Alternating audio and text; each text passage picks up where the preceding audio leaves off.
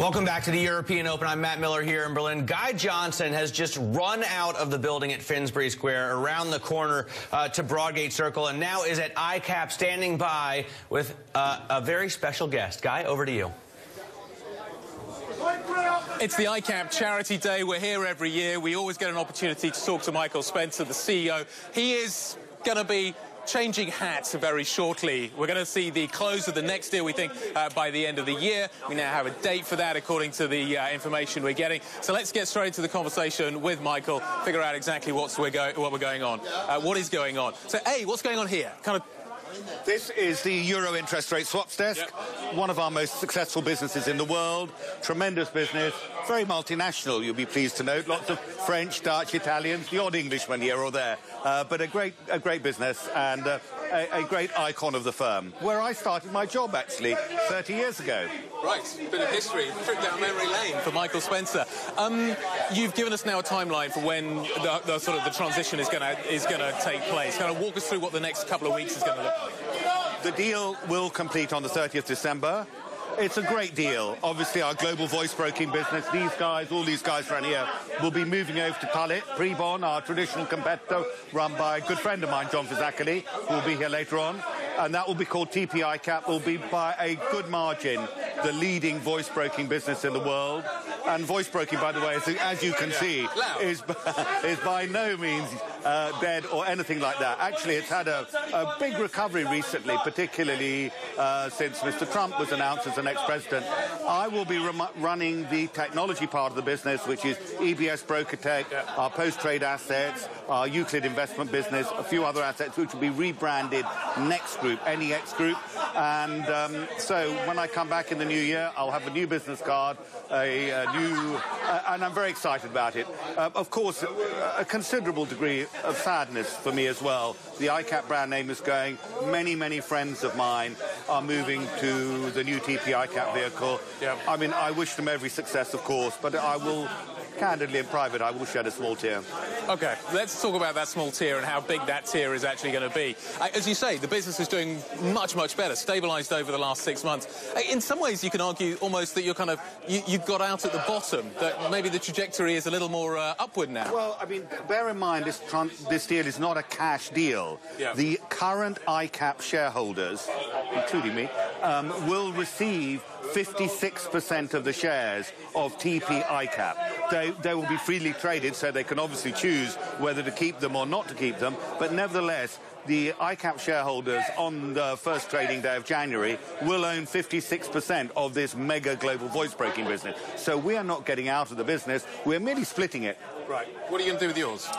I don't talk in public about my private investments, but it's a very good business, TP ICAP, and they have a lot of things that they can do in terms of data, in terms of synergy costs, and John Fizzacali, I'm sure, will lead it to great things. You mentioned Donald Trump and what this business has been doing as a result of what Donald Trump has done. The volatility has been certainly picking up a great deal. The market's priced in an awful lot when it comes to Donald Trump. The expectations, particularly when it comes to the equity business, but other assets as well, have really risen. You've seen what's happened in the bond market going in the opposite direction.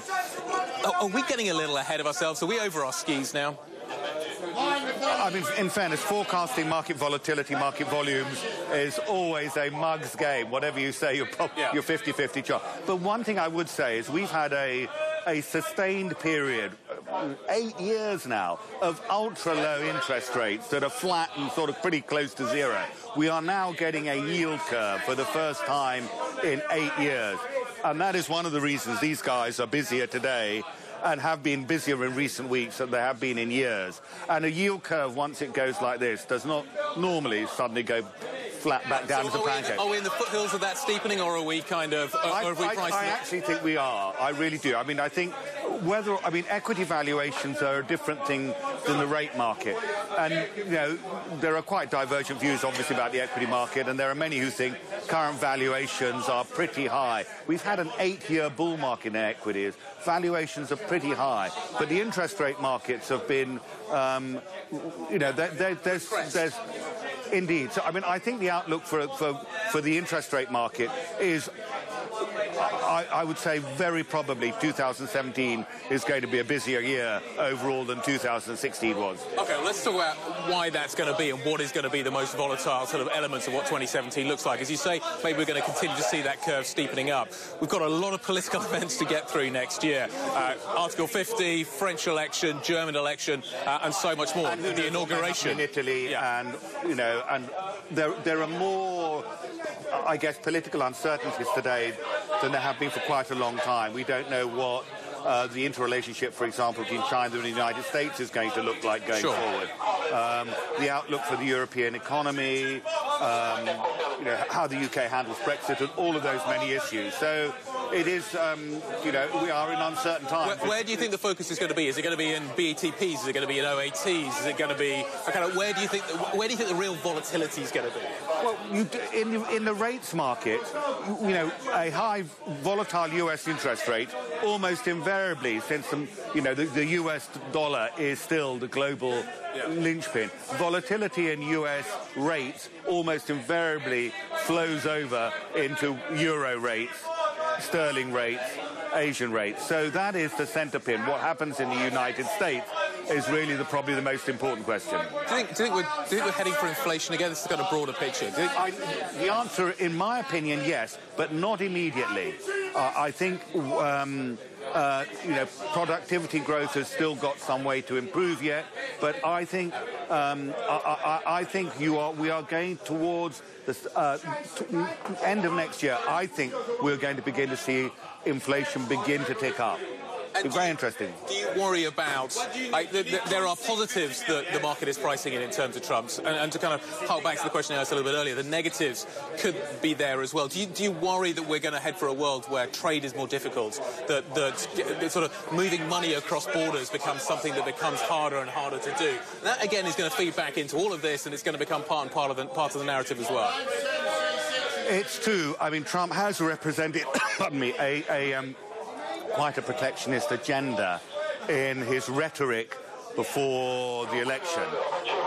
I sincerely hope he doesn't follow that through rigorously. And by the way, he's been pretty capable of shedding policies on the hoof. What's going to happen is quite difficult. I think so, but certainly protectionism would do no good to the United States, nor Europe, nor any other part of the world. You can argue various issues about global competition, but a return to a more protectionist world will do the globe no good service whatsoever. Just finally, do you think that Theresa May, the British Prime Minister, is now listening to the city, is now listening to British business?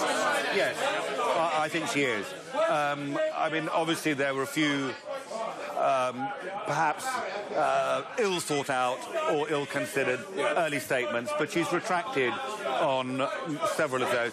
She's a very capable woman, and I definitely sense that she, Philip Hammond, the Chancellor, are definitely, and indeed earlier this week, David Davis and Philip Hammond had a meeting with several of the senior financiers to discuss Brexit. Yeah, do you worry about the cliff? This kind of fear that I hear from various bankers around the City of London that we're going to head for some sort of cliff that's going to affect businesses, that's going to mean that regulations change from one day to the other. Do you think there's now an understanding that we need some sort of a transition period?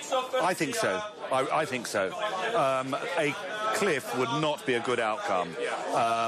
I'm definitely, in my opinion, a truly hard Brexit would not be a good outcome for financial services, and financial services are, one of the biggest taxpayer in the United Kingdom.